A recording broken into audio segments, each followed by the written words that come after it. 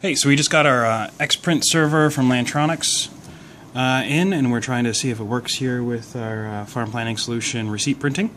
So you get this little box here, pretty small. On the end you got your USB port, which we've plugged directly into our Bixolon SRP-F310, I believe, Ethernet, and then the power. So this USB goes into the back of this printer. We picked this printer, one, because of the joint press release with Lantronix and Bixolon, but it seems to be pretty robust. It's waterproof, which might be a little bit bonus for some of the stuff we wanted to use, where we want to have it.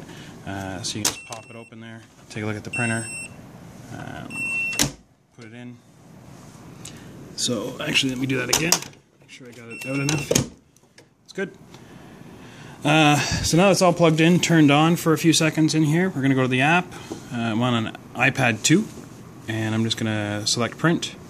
I'm going to pick the Bixolon. What's neat is it also picked our Office copier, so it's actually running through the Lantronix as well. So I'm going to print this, and I'm going to print.